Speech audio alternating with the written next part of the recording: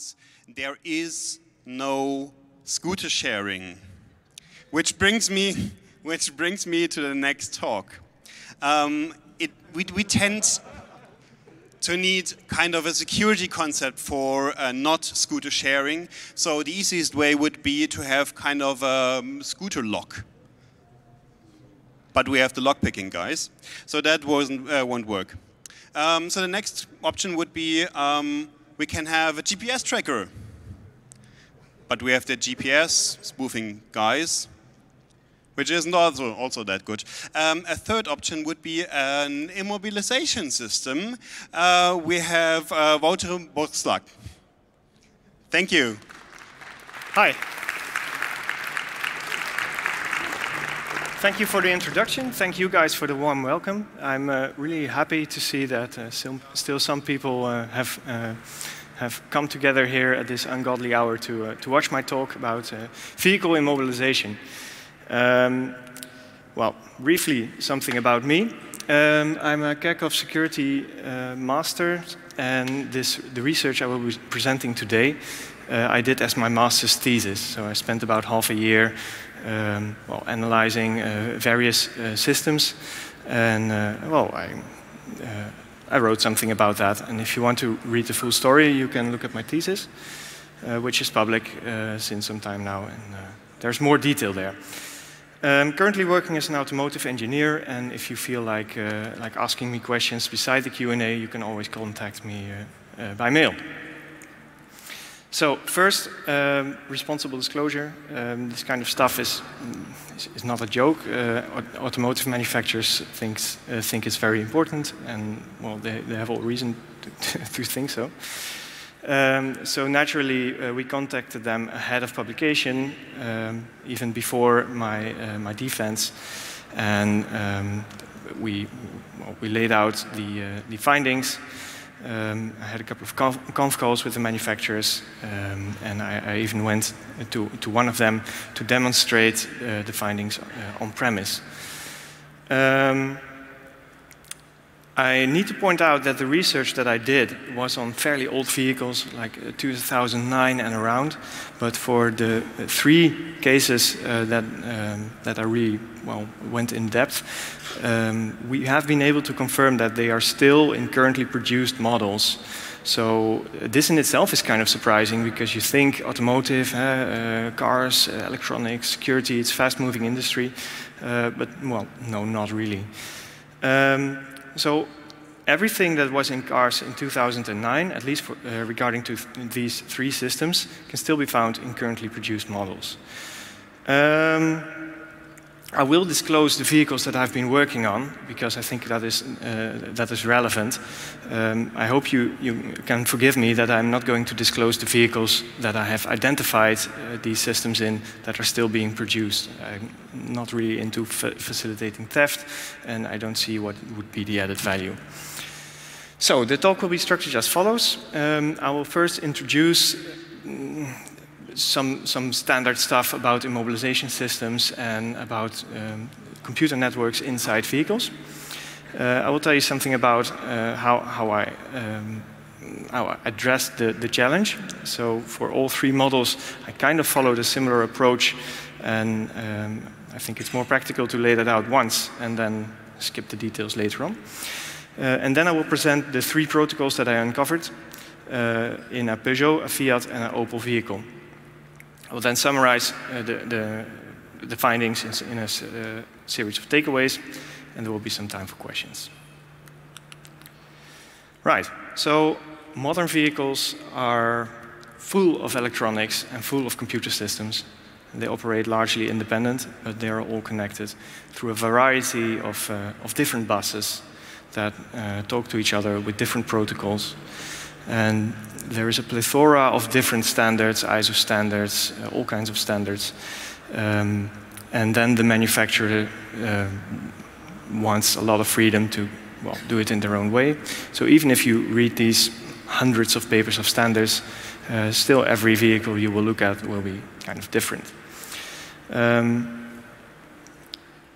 There are some practical well, handles that you can use. And one of them is that every car has a OBD2 port. Yeah. This is required by law, both in the US and in Europe, for quite some time now. And it needs to be conveniently located. And that is very near the driver's seat. So this is a universal connector, and all cars with a combustion engine need to have one.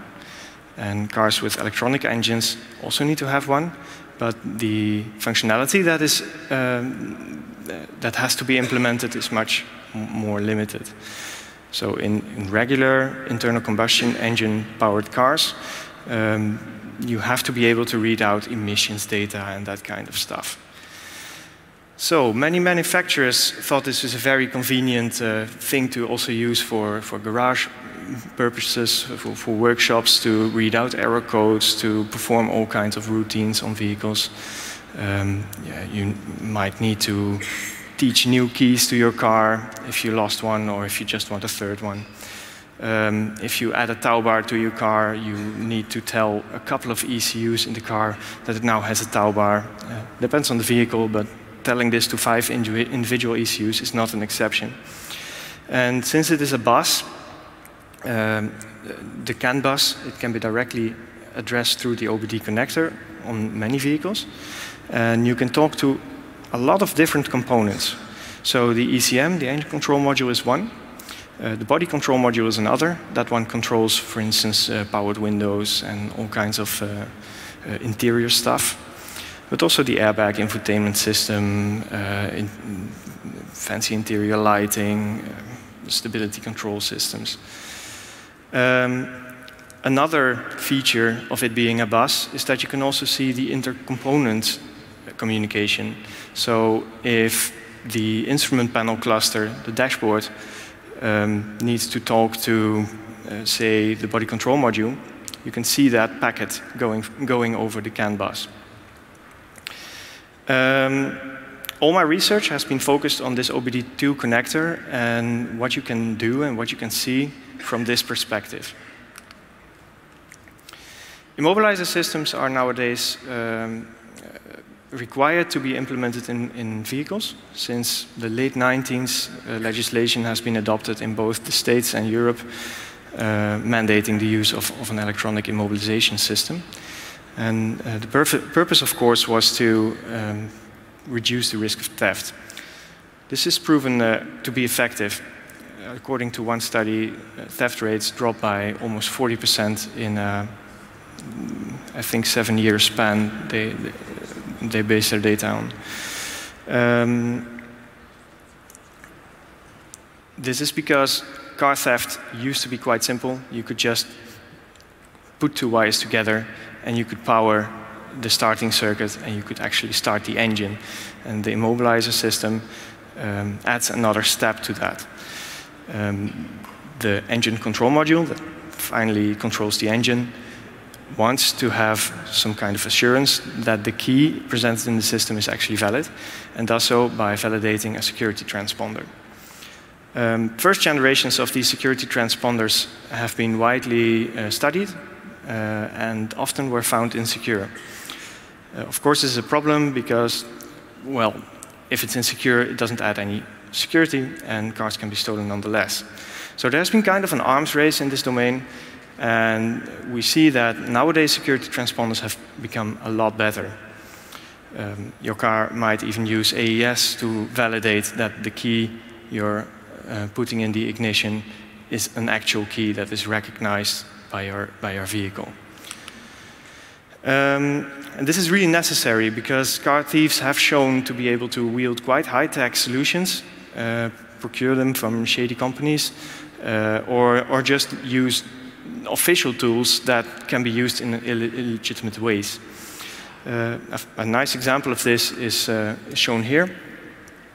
For certain models of Range Rover, they have a blind spot sensor, so you can see if there's a car in your blind spot.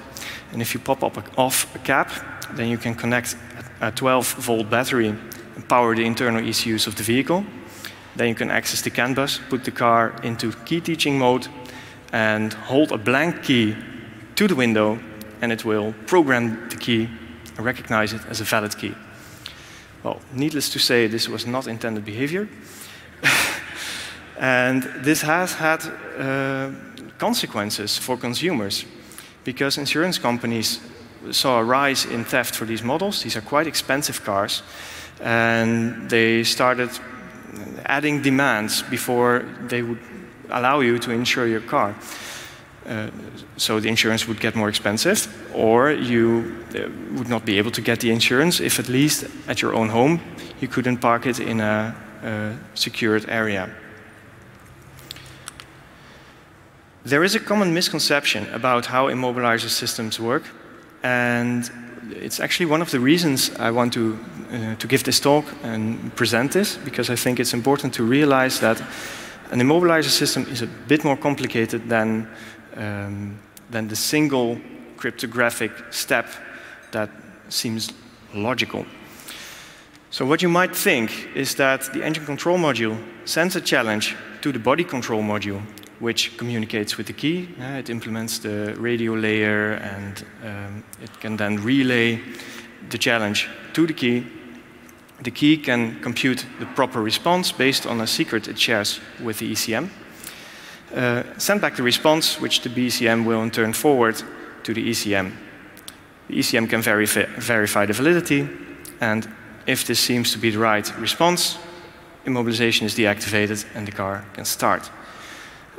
Sounds good, sounds easy, but this is in modern cars no longer the case. Cross. What we see is that there is a second step.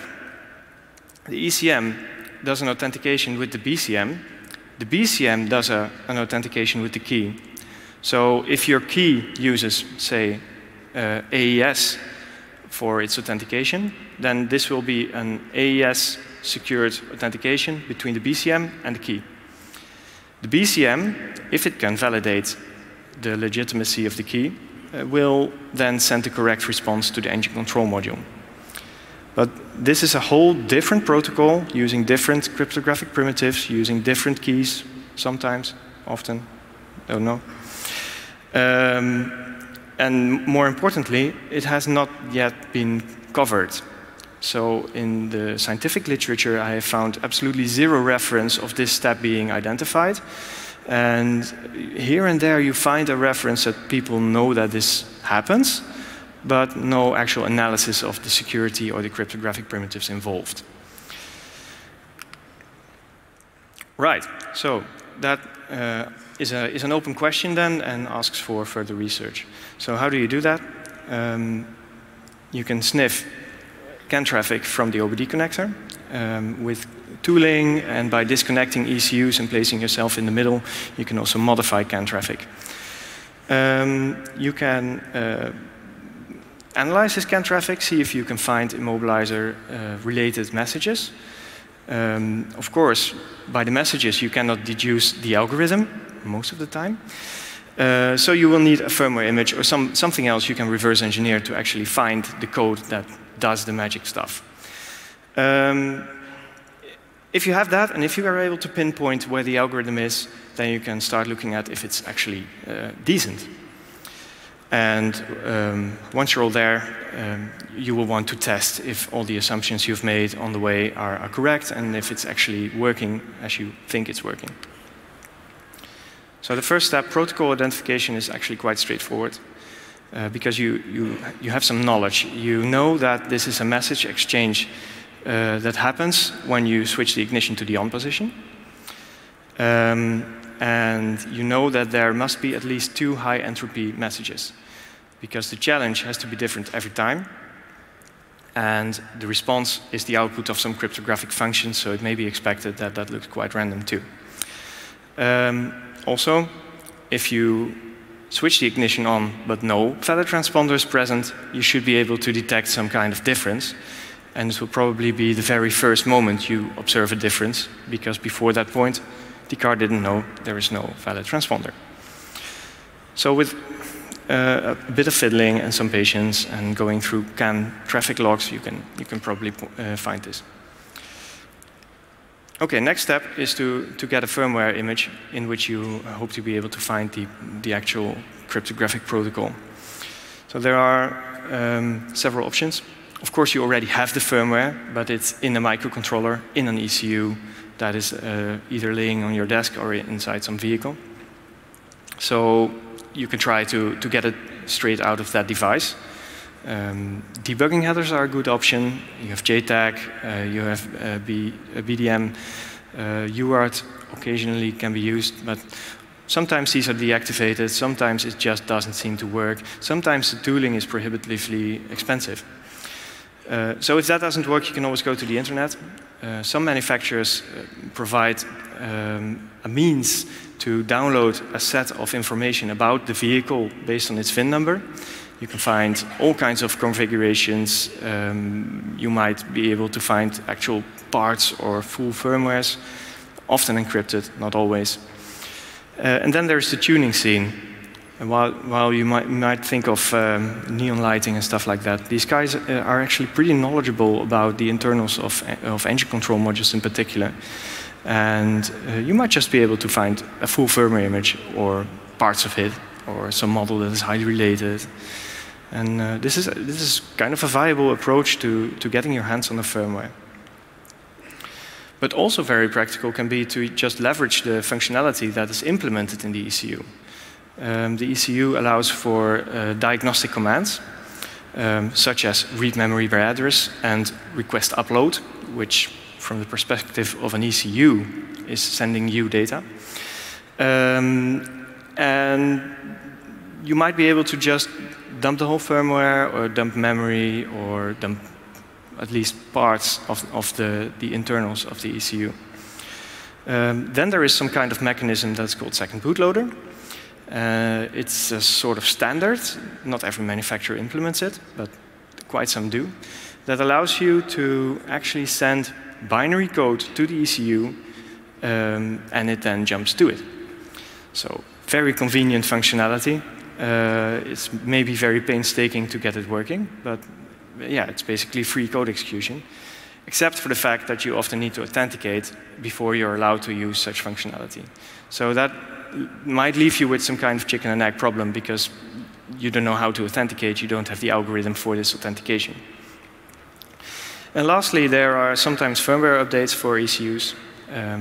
You might be able to use an official dealer tool, you might be able to sniff CAN traffic, multiple ways of trying to update the firmware on your ECU, reconstruct it from the CAN traffic. Once more, you have to go through an ISO standard before you understand how it's exactly chunked in 8-byte messages, but you'll get there eventually. So once you have this firmware, you have to pinpoint the cryptographic algorithm. And ECU firmwares are typically between 0.5 megabyte and 2 megabytes. And that is a lot if we're talking assembly. The information density is extremely low, and if you have to go through it line by line, it's hardly doable. So you need to have some tricks. I think we're at a conference where we've seen a lot of reverse engineering, so this is not going to be my focus during this talk, but a couple of pointers, maybe someone is helped by that. Of course, you know the protocol because you have observed CAN traffic, so you can search for immediate values, for numerical values that are used in the protocol to designate a packet type, for instance. It must be in the firmware somewhere. Also, you know that crypto usually uses XOR instructions, and you would be surprised how little XOR instructions there are in a firmware. Depending on the architecture, you might immediately dismiss most of those as a single bit flip or maybe inversion of a whole register. And then you will find some XORs with either weird constants or variables. So those are points to focus on. Lastly, you can make some assumptions on the structure of the cryptographic function. So it certainly doesn't do I/O. It will not invoke a lot of other external functions, maybe some round function once or twice, maybe some initialization. It will probably have some loops.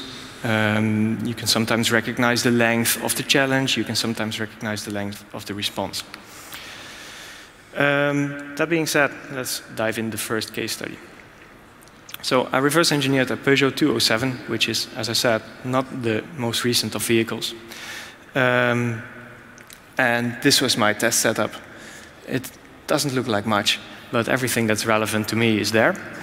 And you can toggle the ignition, and lights will show, and all the ECUs are connected through a CAN bus and an OBD connector that you can see on the left side of the instrument panel. And I investigated a tool that had a kind of peculiar function, and that is that you could obtain the vehicle PIN, some kind of secret you needed to authenticate for diagnostics, by connecting this tool and toggling the ignition a couple of times. So that kind of gives you a hunch that the immobilization system might be involved, because it's triggered upon toggling the ignition, and that you can derive in some way the vehicle PIN from this.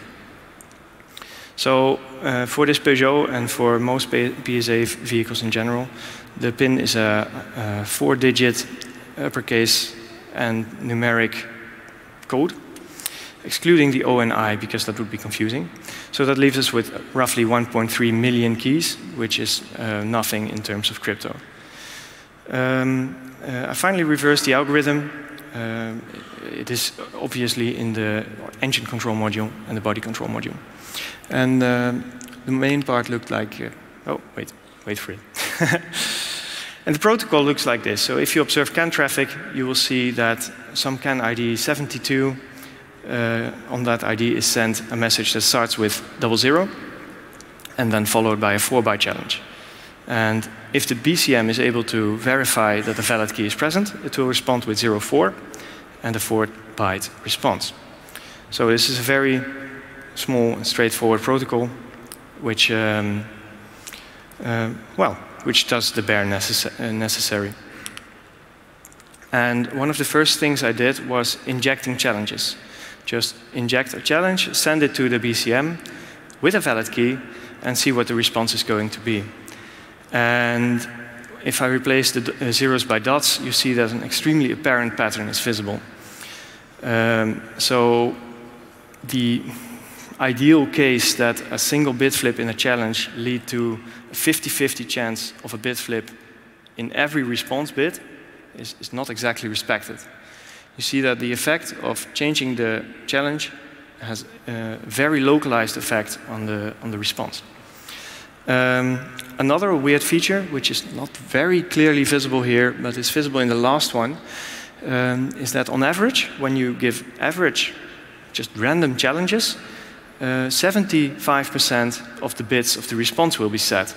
So that is a very, very heavy bias, and it was quite puzzling to me what kind of cryptographic primitive would exhibit such behavior. And then it became clear. This is the main function of the algorithm, and there is a transform function that I left out, but it basically does some multiplication, some division, some modulo, but mathematical operations. It splits the challenge in 2 parts, and it splits the vehicle PIN, so the secret, in 2 parts. And the total of 4 parts are all used as input for this transform function. And we obtain a challenge transformed left, challenge transformed right, and similarly for the PIN, a left and right transformed part. And then something interesting happens, because the left transformed part of the challenge is ORed with a part of the PIN. And an OR operation will lead to a, well, on average, 75% set result. So that kind of explains the weird behavior we saw before. Yeah, strange, and maybe not so smart. Because an adversary will be able to either control or observe the challenge that is used as input for this algorithm. So if you know the challenge, you know the transform challenge. And if you know the transform challenge, you know something about the output. Because if the transform challenge has a 1 bit, then the response will have a 1 bit in that same position.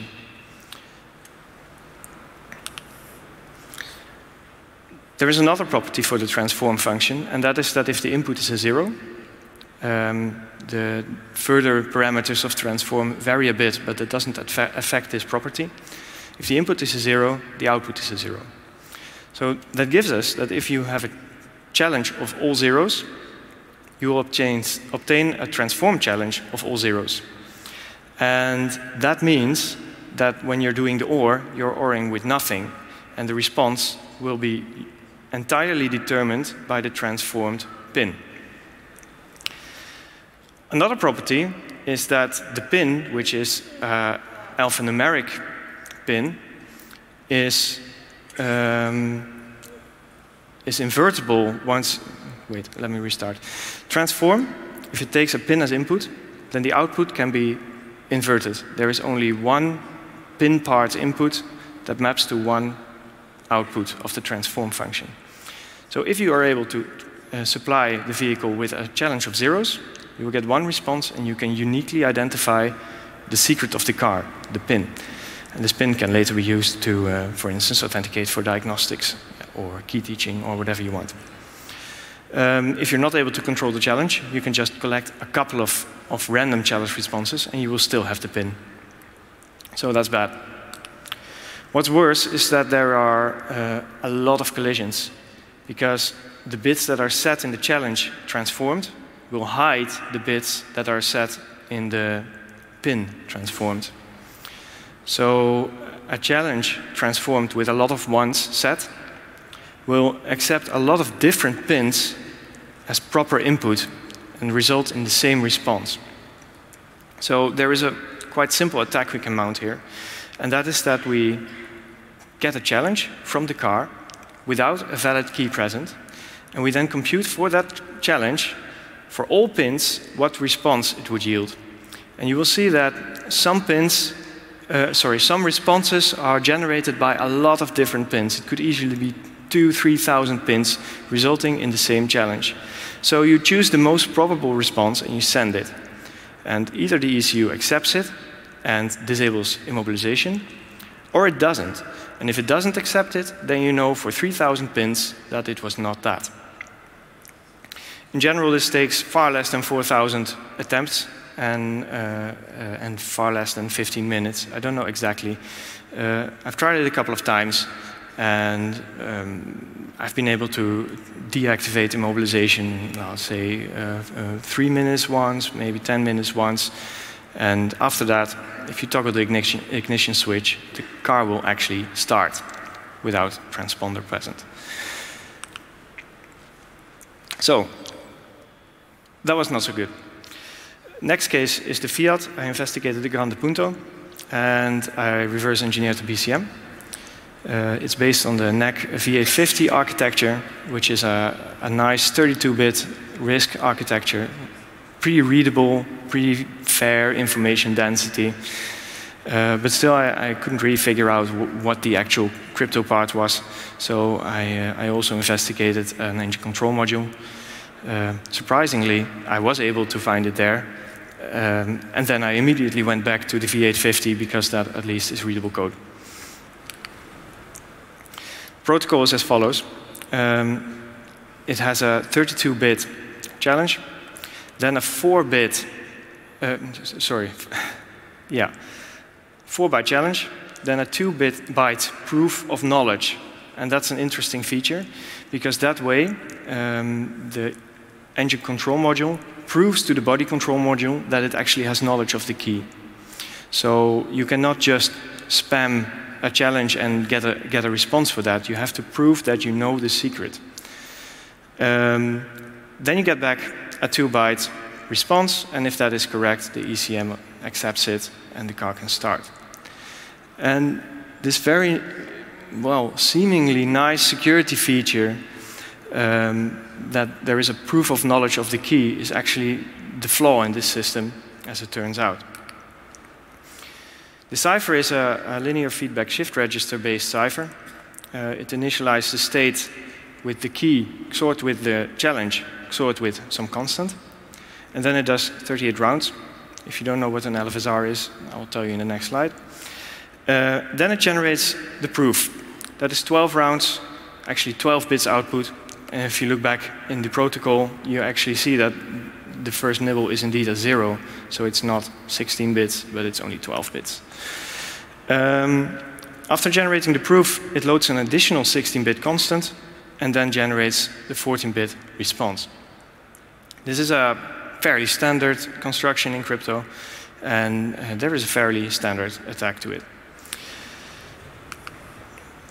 So, what you see here is an LFSR. It's a 32-bit register, and it operates in ticks.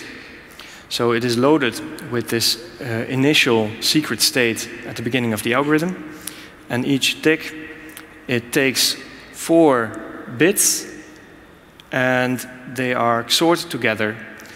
Then the whole register shifts 1 position to the left, so bit 0 goes to bit 1, 1 to 2, etc. Bit 31 shifts out, and the previously computed XORed bit is shifted in the 0 position. So that way it cycles and continuously updates its internal state. And then there is an output function that takes 8 bits of input, and each tick, it computes 1 bit from an 8-bit input. And on the lower left, you can see the output generation table. So it kind of just counts through this, and if the 8 bits together add up to, say, A2, then you pick bit position A2 in this table. And that is then the bit that is being generated as proof or response bit during that round. Now, what we see here is that there is actually 8 bits of the LFSR that determine the output bit. And of these 8 bits, they generate 256 different values. Now, there are 256 different combinations, and only half will generate the observed output bit. So that means that 128 different options may be valid options for these 8 bits to generate a response or a proof that we have observed earlier. And that is pretty interesting, and you can use that to construct a guess and determine attack, which means that you make an assumption on the internal state. We have 128 candidate internal states, and then we do a round. So we shift the guessed bits 1 position to the left, we do the feedback function, and then we are going to evaluate the second bit that was generated. But for the second bit, we already have some knowledge because we made assumptions earlier. So the green squares designate the bits that we already know.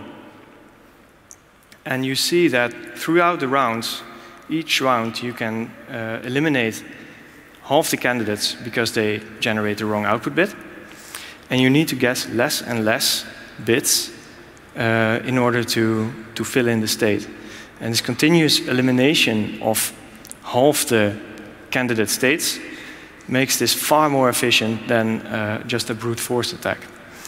The total complexity of this attack is 2 to the power of 21, which is orders of magnitude less than mounting a brute force attack. Right, so that's okay. That is fairly standard stuff in crypto. Now there is a big problem in the way they implemented this because they did some secret reuse.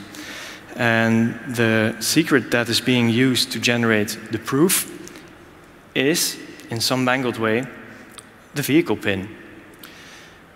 If you take this 32-bit secret input value and you take the 5 rightmost nibbles and then transform the letters into numbers and then replace the zeros by 7s, then you get a 5-digit number, and that number is the pin. So what we have now is an attack that observes a couple of challenges together with their proof of knowledge, which is always there, and you get it for free when you just power the ECU. And you run an attack on that. That takes, well, my not so optimized implementation takes 6 seconds on a single core. You can probably do better. Runs in seconds, and what you get is the pin. So you can still not authenticate towards the ECM, But you do get the PIN, which you can then use to authenticate for diagnostic services. You can maybe read memory, you can maybe reprogram stuff, you can maybe enter key teaching mode. There's absolutely ways to leverage this well, get the car to start. The third case I investigated was an Opel Astra H, sorry. And I've decided to skip the crypto part in this one because I couldn't break it. And I wouldn't want to bore you with a fairly complicated algorithm and then not present an attack. If you're interested, it's in my thesis, so you can look it up. But there is still some funny things to point out here. I reverse engineered an ECM that was based on a PowerPC architecture microcontroller. And that is very nice because there is a decompiler for that. And IDA Pro will nicely transform the assembly into, well, somewhat accurate, somewhat readable C code. That was good, but it was not enough. So I purchased some tool to use the BDM interface of this ECU, which was active and usable. And it took me a lot of time to get the tools working because virtual machines were not okay, etc., etc. I installed Windows and did crazy stuff. And then I was able to read memory, modify registers on the actual ECU, and that helped a great deal in debugging and finding the actual functions. So this is the protocol that I found. It has a 2-byte opcode, then 2-byte status data, then a 4-byte challenge, and similarly 2-byte opcode for the response, 2-byte status data, 4-byte response. No proof of knowledge here, just a 32-bit to 32-bit challenge response authentication.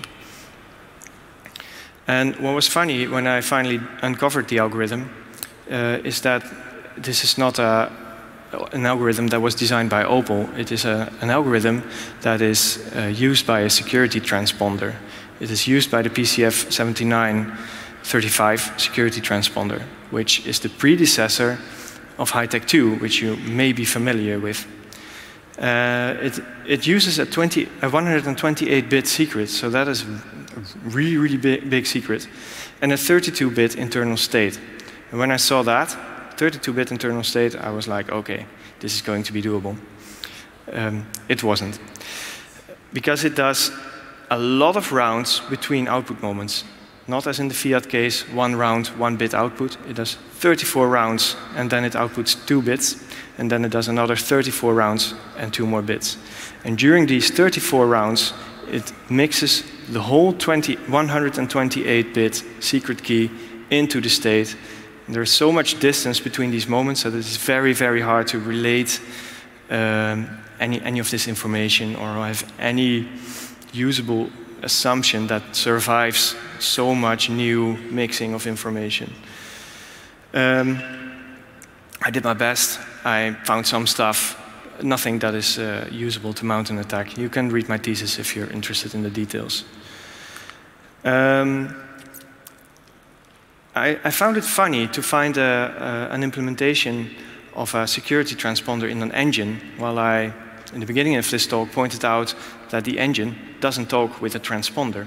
So I went back in time and I analyzed another vehicle, a Corsa Model C, and found that this was different. This car had indeed an engine that talked with the key. And what probably happened is that they wanted to decouple development of engines and development of cars, so they could upgrade security transponders without replacing their engines or replacing their engine firmwares.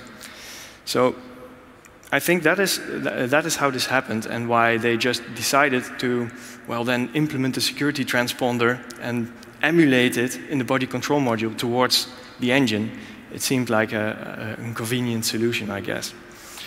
It is by far the strongest algorithm I have encountered in these 3 case studies.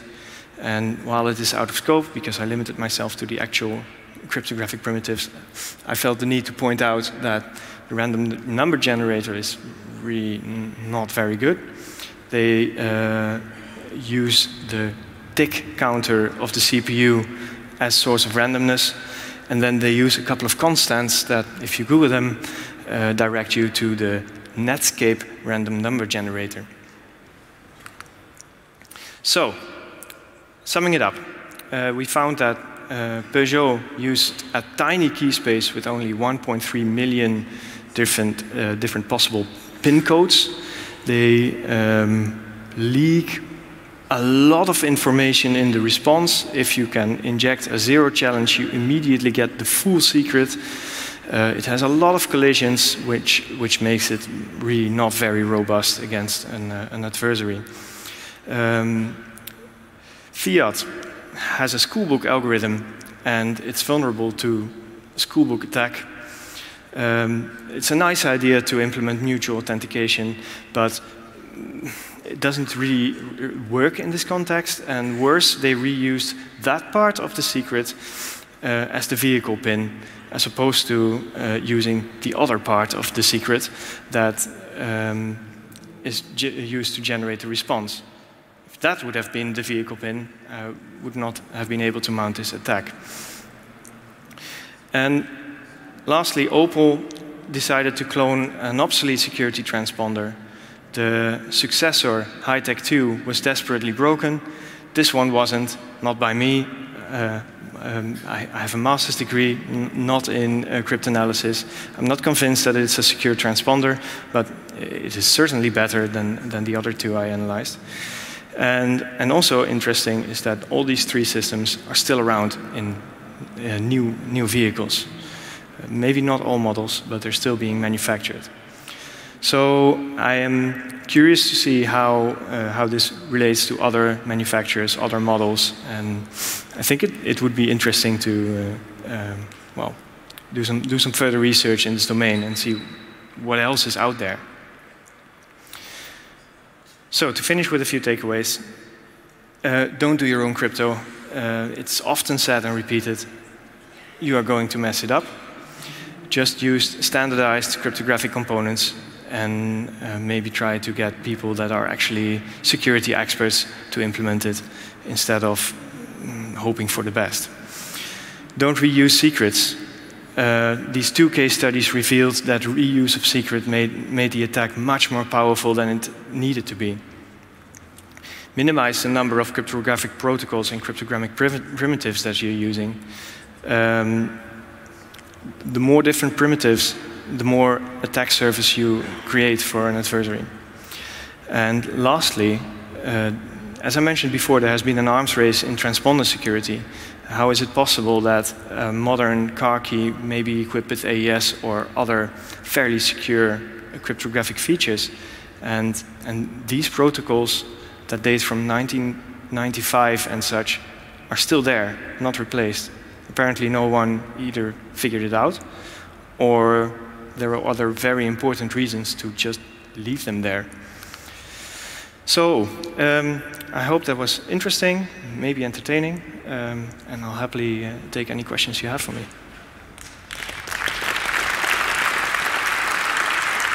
Bedankt, Wouter Boxlag. Thank you. You know the game, if you have questions, oh, we already have questions. There are microphones number 127 and 228. And the internet has questions already. So we start with the internet. Internet, please. Why don't make cars more use of rings of security or emulate permission system? Oh, well, this is embedded security. This is not a PC or a smartphone security, it's embedded security. And I think automotive manufacturers do their best, but this is just not their game. And yeah, there is plenty of ways you could do this in a more secure manner, but they didn't. I cannot really say why not do it better. Of course they should do it better, but I think it's understandable that, well, they may be a bit behind on this game that is relatively new to them. Thank you. And microphone number 1. Hi. amazing work, but I have a question. Did you find any simpler, more entertaining mistakes, like storing the pin in the open in other components in the car? Well, yeah, I did do some other stuff besides the 3 cases I presented here. I also investigated some authentication mechanisms for diagnostic functionality. And I didn't put them in my thesis because it's nice to have a clear message and a clear, well, line of research. But I've seen authentications that are really pretty hilarious, such as challenge, secret, subtract, response.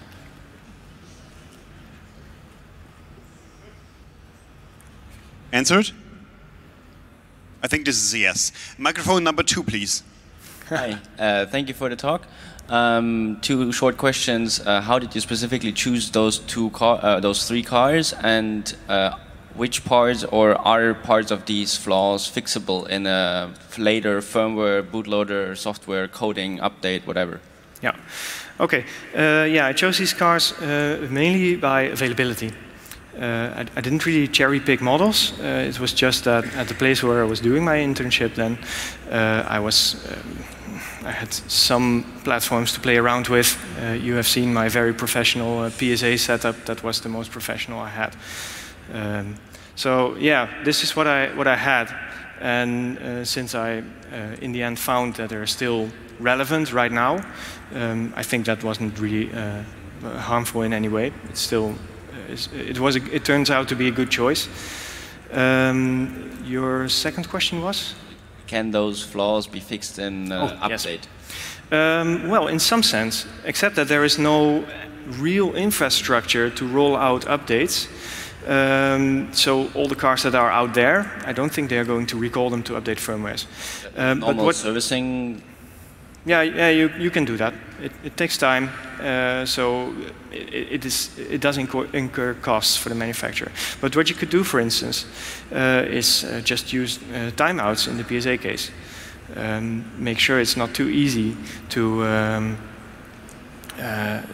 try lots of authentication attempts.